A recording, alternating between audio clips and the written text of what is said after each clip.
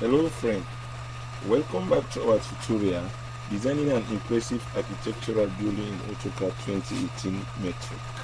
If you have been following along, go and open the file 00_019_ Diab where you save. Go to the quick access toolbar and click the save as icon. This brings the save drawing as dialog box. If you plan to open this file in earlier version of AutoCAD, go and click the down arrow and select the version of that AutoCAD. I'm going to select AutoCAD 2007. Rename this file to 00_020_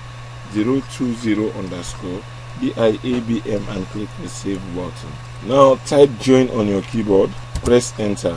Select this line, this line, this line, this line, this line, press enter. AutoCAD convert this line into a polyline. Press enter to repeat the join command. At the select source object or select multiple to join at once prompt, select these objects and press enter.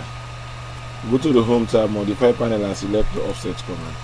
At specify offset distance point, type 50 mm on your keyboard, press enter. Select this line and offset it inside. Select this line and offset it inside. Press escape to get out of the command.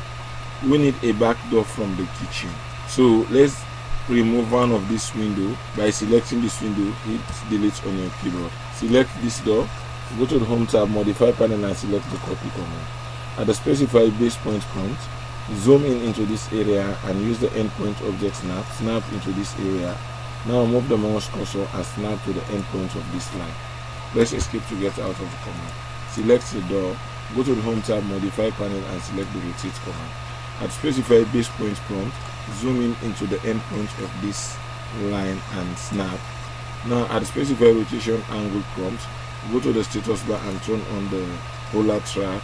Move the mouse cursor and snap into this direction. Click to rotate the door. Now go to the home tab, modify panel and select the move command. At the select object prompt, select the door, press enter. At the specify base point prompt, snap into this area and move it into this point. Now select the door and flip the arrow inside. Press escape to get out of the command. Go to the home tab, layer panel and select the make current button. Click this kitchen object to make the kitchen layer the current layer. Now go to the home tab, drop panel and select the line command. At specify start point prompt, hold down the shift key and right click. Select mid between 2 points. Snap from this end point and this end point. Move the mouse cursor and snap perpendicular or to the midpoint of this line. Press escape. Go to the home tab, modify panel and select the offset command. At specify offset distance prompt, type 600 mm on your keyboard and press enter. Offset this line in this direction and offset it in this direction. Press escape to get out of the command. Select this line and hit delete on your keyboard.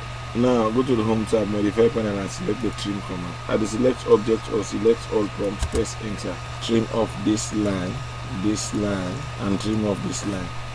Press escape to get out of the command. Now go to the home tab, layer panel and click the down arrow. Select the cabbage layer. Go to the home tab, draw panel and select the rectangle command.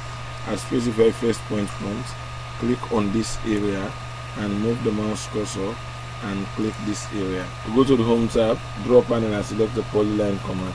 At specify first point prompt, click on this area, move the mouse cursor, continue to click until you close this figure. To close the figure, when you get to the point, type C on your keyboard and press enter. Press enter to start the polyline command. Start this line from this point, this point, this point, this point. Type U on your keyboard if you select the wrong point. Snap into the endpoint of this line, this line, this line, this line, and this line. Press enter. Press enter to repeat the polyline command. At specifying first point prompt, start the polyline at the endpoint of this line. Continue to click, turn on the oval mode, click on this point. Temporarily hold down the shift key to temporarily turn off the oval mode and snap to this point. Release the shift key, hold down the shift key and snap to this point. Release the shift key, snap to this point, snap to this point.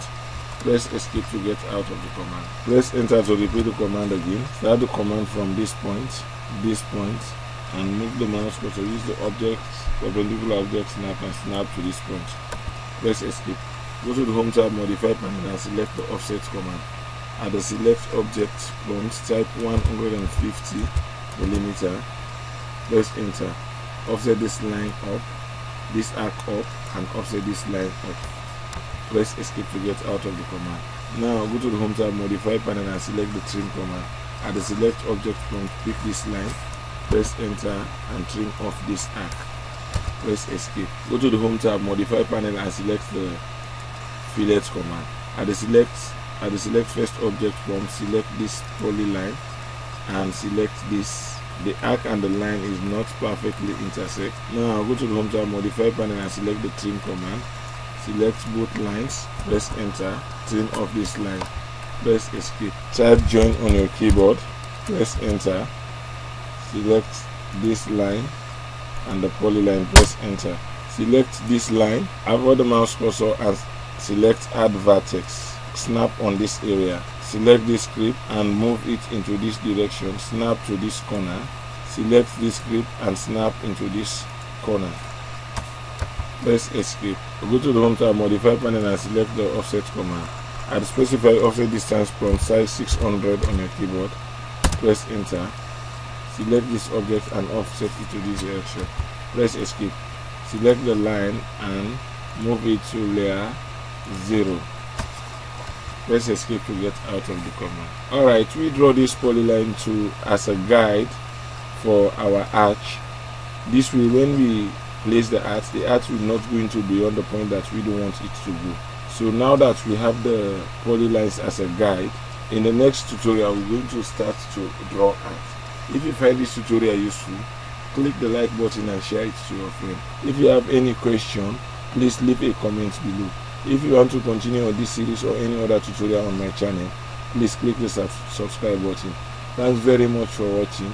I hope to see you in the next class. Goodbye.